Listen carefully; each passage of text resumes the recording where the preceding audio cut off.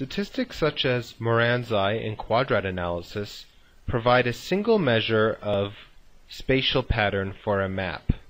For this reason, they are called global statistics, because a single value is generated to describe the pattern of an entire map. As opposed to global statistics, there's also a family of spatial statistics called local statistics, which are used to detect the locations of clusters of high and low values within a map. So why do we need these local statistics?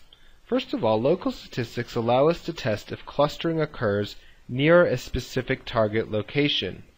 So, for example, if we have a disease outbreak map, we can see if specifically illnesses tend to cluster around, say, a source of polluted water. Local statistics also allow us to discover new locations of significant local clustering that we weren't aware of before applying the local tests.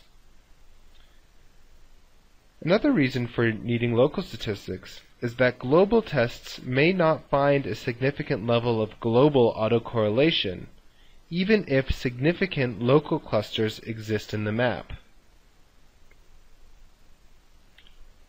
Also, global tests might find significant levels of autocorrelation even if most of the locations on the map don't exhibit any pattern of clustering.